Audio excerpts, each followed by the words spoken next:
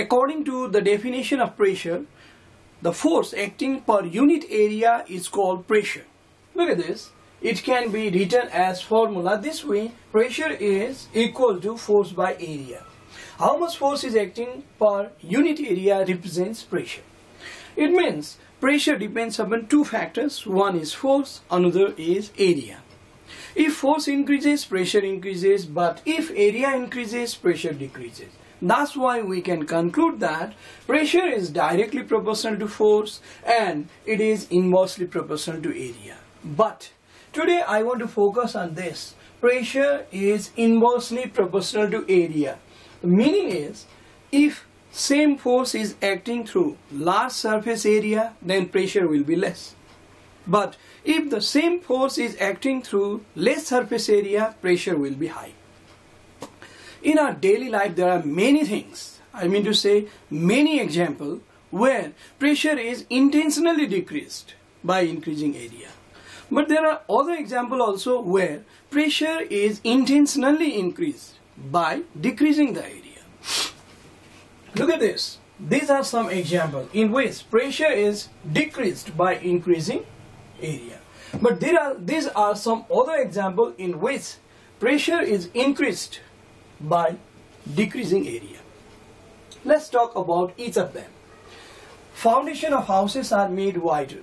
If you have noticed, then every house has wide foundation. The reason is very simple. Area is intentionally increased, which decreases pressure because pressure is inversely proportional to area. Because of this decreased pressure, a house does not sink into the soil.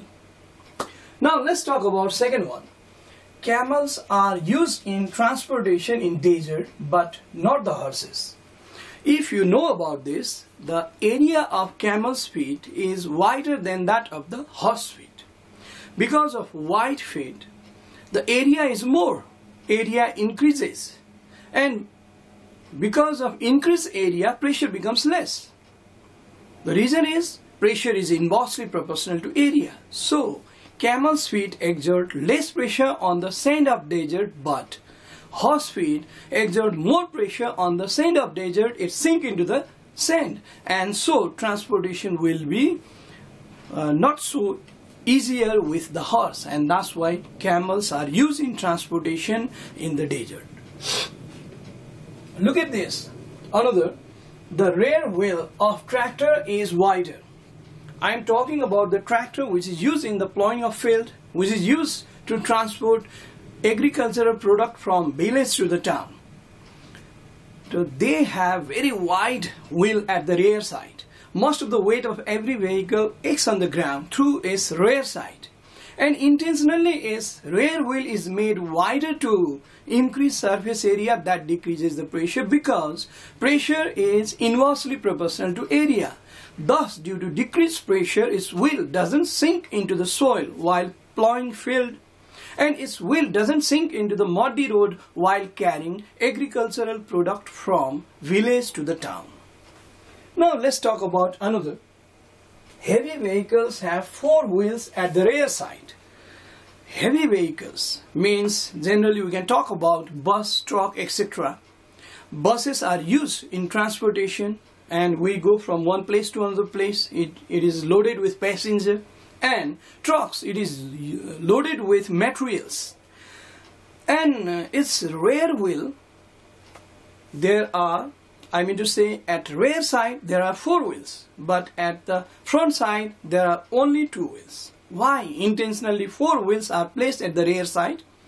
These four wheels increases the area, which decreases the pressure. Thus, due to decreased pressure, it exerts less pressure. Area increases, pressure decreases, because pressure is inversely proportional to area. That's why pressure decreases.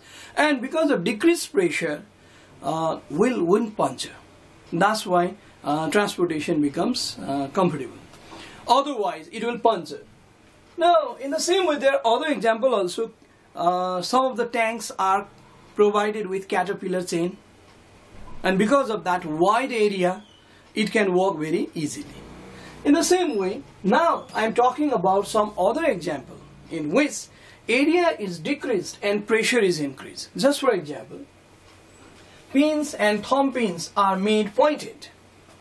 You have noticed this. If it is blunt, then area will be more. That's why it is made pointed.